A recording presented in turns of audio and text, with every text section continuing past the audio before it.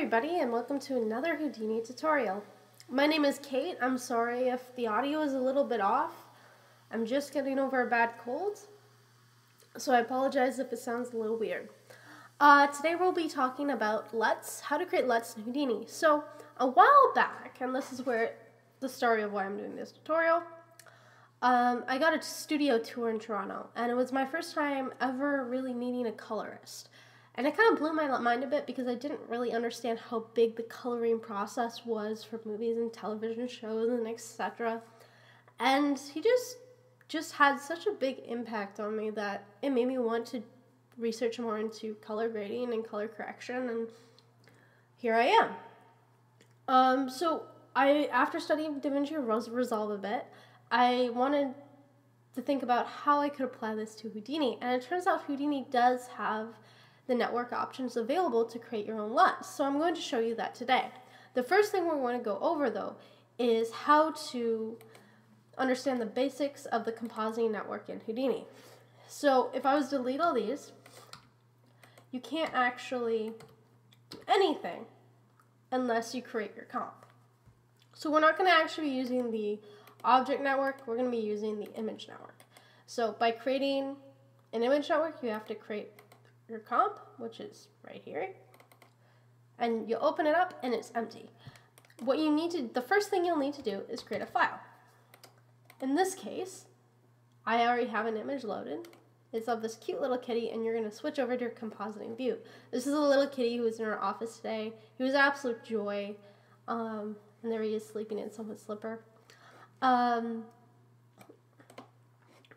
So the first thing we're going to look over are these buttons down here, which is your red channel, your green channel, your blue channel, and your alpha channel. In this case, here's the red channel, here's the blue channel, here's the blue channel, green channel, red channel, all the channels, and the alpha channel. There is no alpha channel in this image, so no alpha channel appears. The other thing we can look at is that you can switch between the brightness and the contrast for your alpha channels, and the white and black points. The other thing that is most important while you're doing color correction in Houdini is the first thing is when you create a color correction node, you'll notice something appearing up at the top here. Open this up, you'll get a bunch of parameters that you can use, such as a histogram of your image, timeline, and the image itself. Show color curves will also appear, and this is a visualization of the colors that we already talked about down here, up in a little viewport. So you can skim through them, and you can also visualize your highlights, your midtones, your shadows, and all of them. So here we'll start. And we won't use little kitty for now. Well, actually, we'll use little kitty just to explain another thing that we'll be able to do. Down here you may see a little table button. If you click it and turn it on, it will add LUTs to your scene. As you can see, I've already have a LUT in my scene that's evidently not the correct LUT. But if we load another LUT, so let's say test 2. No, test cats was the proper one. You can see this is LUT, no LUT, and this is LUT. Not a correct LUT for the scene, but a correct LUT for another image I was working for prior. Always remember, if you're experimenting with your created LUTs, to click this off if you're creating a new one. You do not want to be building a LUT already on top of another LUT. You can run into a lot of mistakes. So the first thing I'm going to do is get a new image. So I'm going to go to my desktop, and I think I'm going to choose my 2 kitty cats. There we go. There's my little fluffies.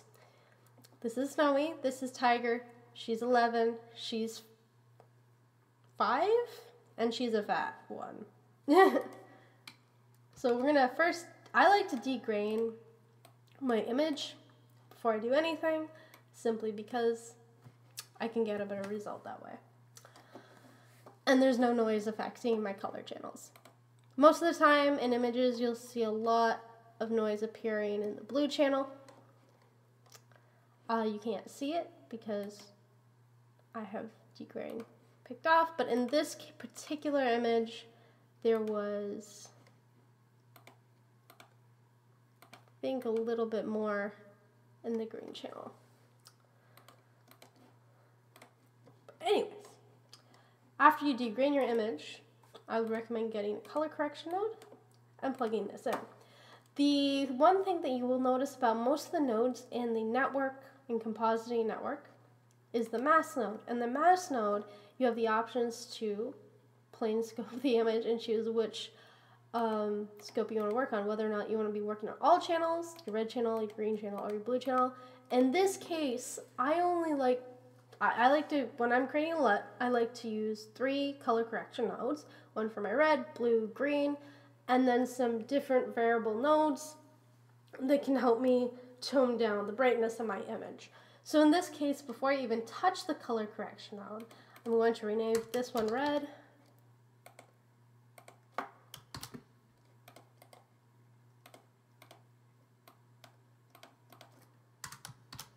blue,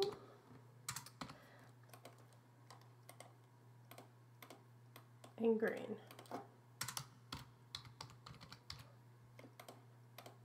I'm going to put my thing down there. Green, blue, and red. Awesome. The other thing I'm going to do is put a contrast node before my color correction nodes.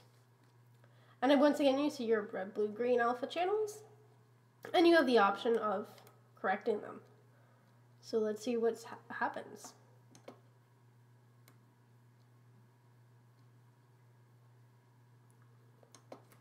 That could be a little bit too much blue.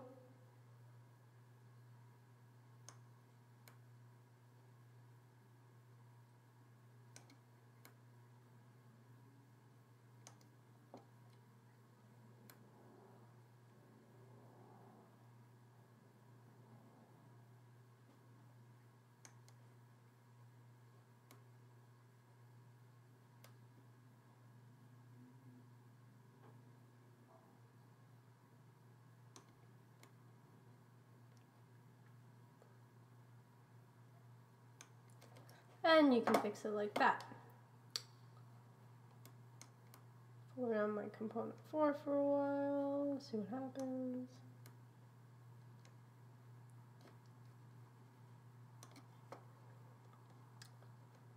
You can also add a gamma if you'd like.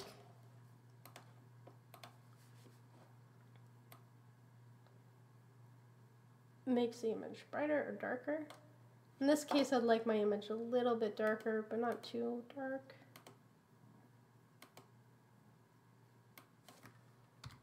So maybe 45.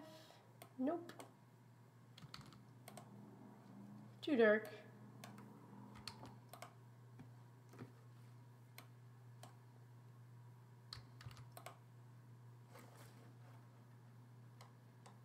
And now we'll dive into our color correction. So our correct color, look into our multipliers.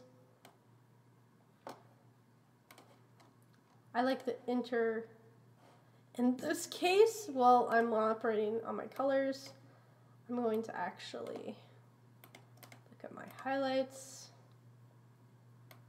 more than I'm going to look at my actual image.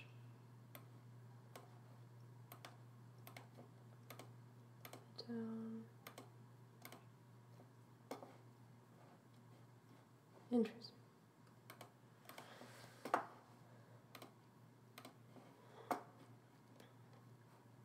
And you'll see those change over time.